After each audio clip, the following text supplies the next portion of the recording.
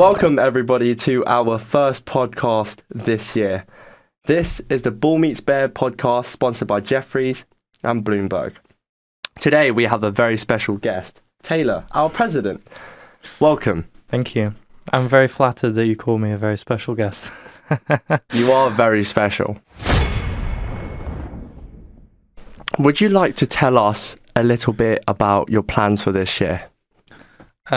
Sure, that's a great question. So this year we've kind of restructured the society a little bit. So last year, we had the GOSL Fund, we had McCormick Consulting, we had Women in Finance, all these different things, but we didn't really have a proper name for them. They were very much independent entities that sort of kind of operated with very little structure.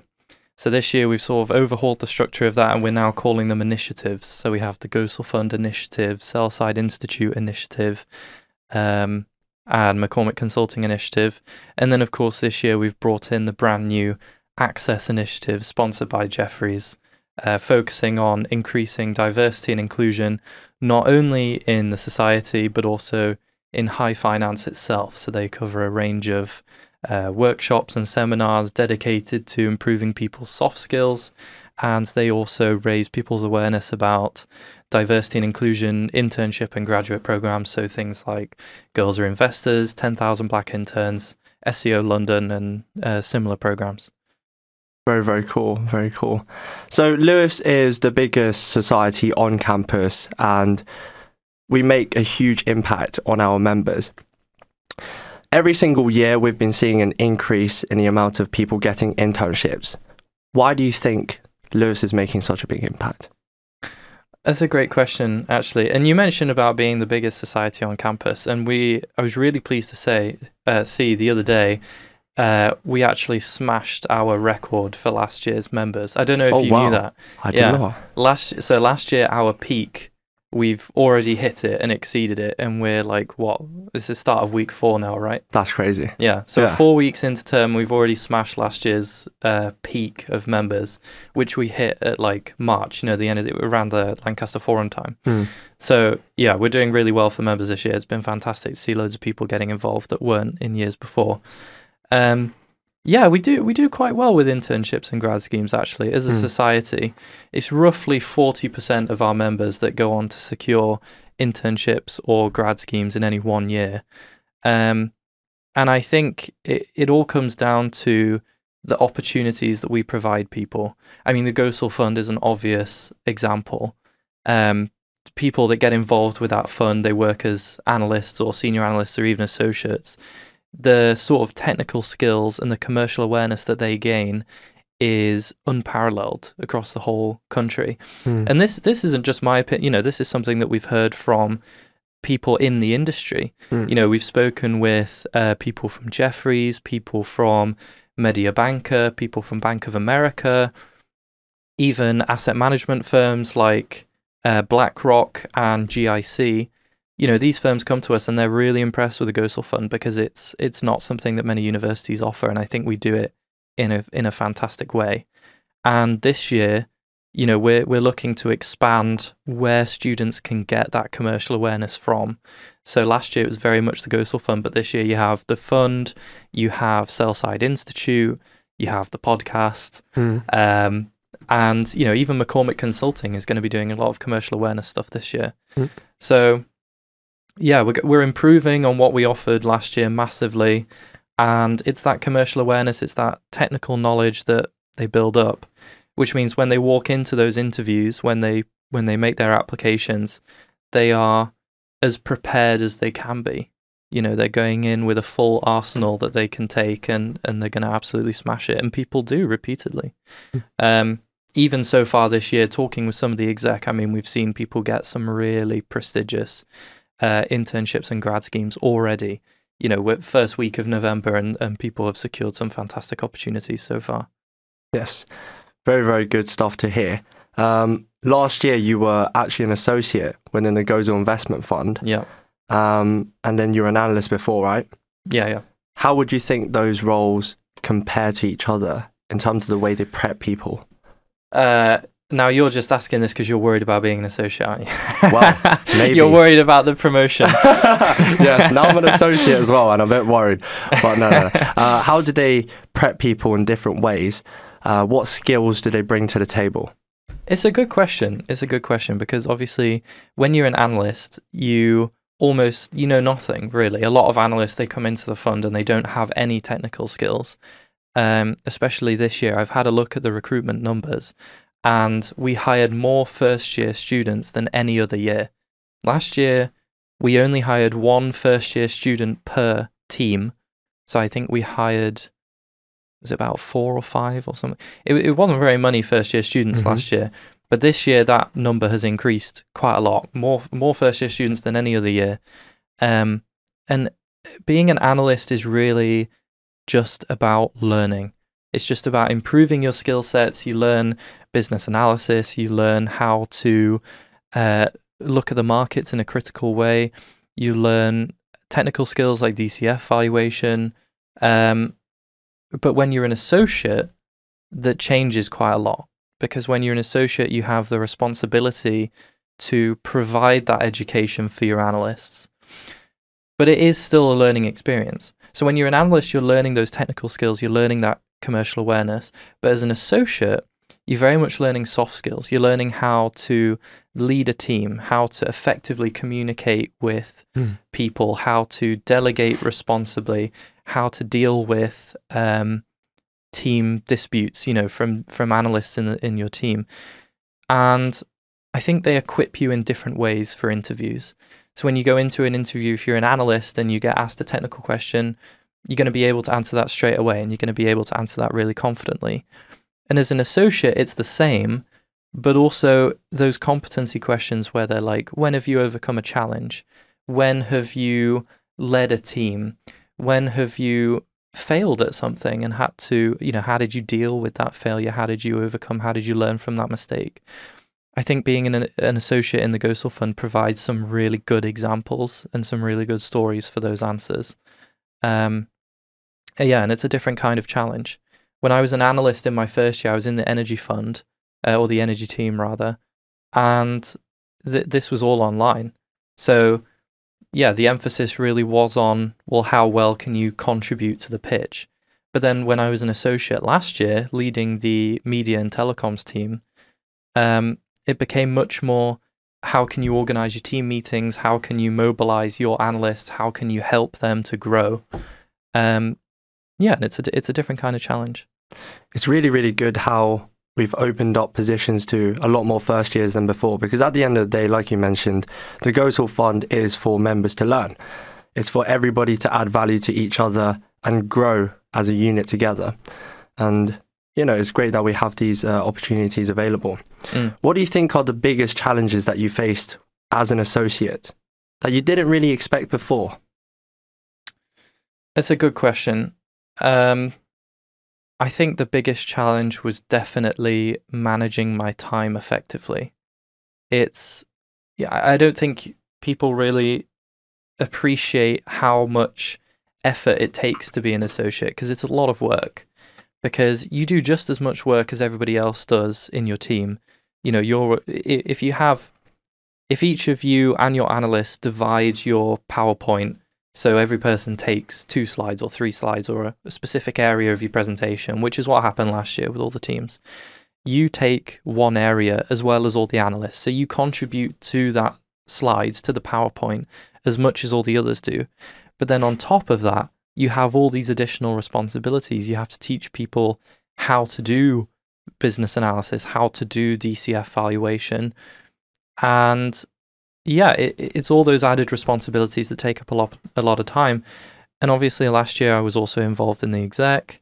I was training for volunteer positions. I was founding another society. So I think the biggest challenge for me was managing all those responsibilities and making sure that I was doing my position justice, which is something that I struggled with at first. But I think in the end, I managed to kind of learn from the experience and put in place several different techniques to help me do that. And I like to think that I managed to overcome that challenge in the end, but I suppose you'd have to ask my analysts on whether I did a good job or not. Well, I mean, now you are the president of the society, and that's an even bigger role with more responsibilities, and you seem to be coping fine. Well, I think that's helped, having yes. experience as an associate. Yeah, I think it helps in not just in being president of the society, but in a whole number of ways. I think it helps. I think it helped when I had my internship with Knight Frank. I think it helped when I was studying for my exams. And yeah, I think it helps now. But I like to think that I do a pretty good job of delegating responsibility as president. So it's not, I know that last year there were 1 or 2 people in the exec who very much did 90%, 95% of the work. And I think as a team, we're much more collectively responsible now. And I think that normal exec members get a lot more involved in the running of things and have more responsibility themselves than they might have done last year. For example, last night we ran the Access networking event, and this was organised and run by Vesey, who's our head of Access, and Daniel Hampshire, who's an events exec. And, they organised the whole thing, they ran the whole thing. I was there for the first 10 minutes, and then I was able to leave them because I trust them to run a good event, and I trust them to handle that level of responsibility. So it is a lot, but I like to think that I'm focusing on the big picture stuff. Like, where do we want to take the society this year in terms of our general strategy, in terms of our corporate sponsors, in terms of our outlook for the next few years, rather than doing the day-to-day events planning. So we talked a lot about our society. Let's talk a little bit about the news. Okay. The UK markets have been going crazy. There's the mini budget. It seems like they just completely scrapped the handbook, threw it out the window, and just did whatever they wanted to do, which spooked investors. The pound dropped, gilts market, went haywire. Yields just rose so quickly, and the prices dropped. Yeah. Pension funds needed collateral, so there was a spiral sell-off. What's your take on the whole situation? Where do you think it's heading? Well, I think you summed it up very well. The thing that investors rely on is stability and credibility. That mini budget just, ripped that up for the markets. I think going forward, we're definitely going to see rising interest rates from the Bank of England, especially while inflation stays as high as it is right now. I think last week we hit 10%. And when those interest rates continue to rise, it's going to make the UK less and less of a fantastic investment opportunity.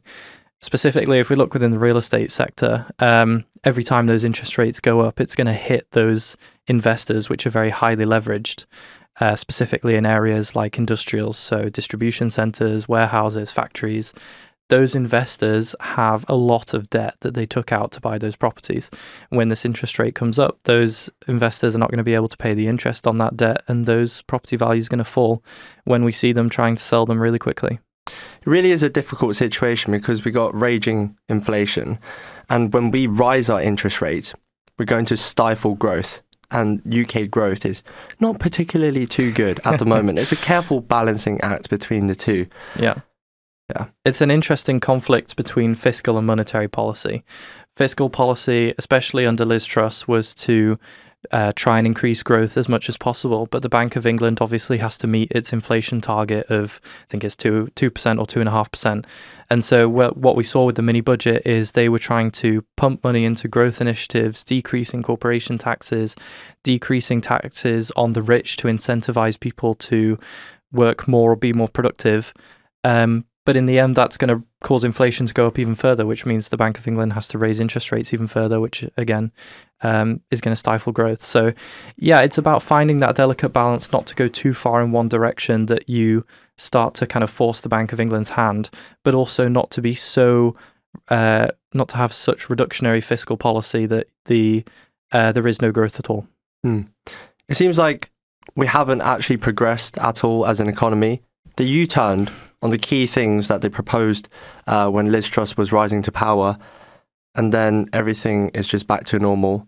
Well, normal in quotation marks, because they had to do loads of bond buybacks, sending loads and loads more money into the economy, fueling inflation further. It really is a tough situation. It's a very expensive U-turn. Yeah. Let's talk about also the Twitter and Elon Musk shenanigan. Crazy ordeal. Yeah, it's one way of putting it. Hard to actually predict where anything's going to go. Yeah. And with such volatility, it's not always good for the financial markets. People want predictability. What's your take on that situation? Yeah, as you say, it is interesting and it is hard to predict where it's going to go. There's been a lot of speculation about where Elon's going to take the platform. And he himself has said a couple of things. So, he's suggesting that it's going to be sort of like a citizens forum almost, with very little infringement on free speech. He wants to kind of open it up as much as possible. And people have been speculating about what that means. The platform has seen rising levels of hate speech since that announcement, but also in ways that he's going to monetize the platform more to try and recoup on his very large investment. So he's been saying that he's going to charge users to have the blue verified tick, and he's going to $8 a month. Yeah, $8 a month. Yeah. He's going to open that up to people, but is that going to reduce the credibility of the platform? A lot of people turn to Twitter because they want to hear the views of those verified people. They're often celebrities or politicians or important business people. And if you open that blue tick up to everyone, that might reduce the draw of the platform somewhat. Yes, of course. When it comes to Twitter, I'm not overly knowledgeable about the platform because I don't use it myself. How does it compare to other social media platforms? And why do you think Elon even initially proposed to buy it? Well, he tried to back out of it, and then there was some sort of lawsuit threat towards him, which prompted him to complete the purchase. But what do you think drew him to Twitter in the first place?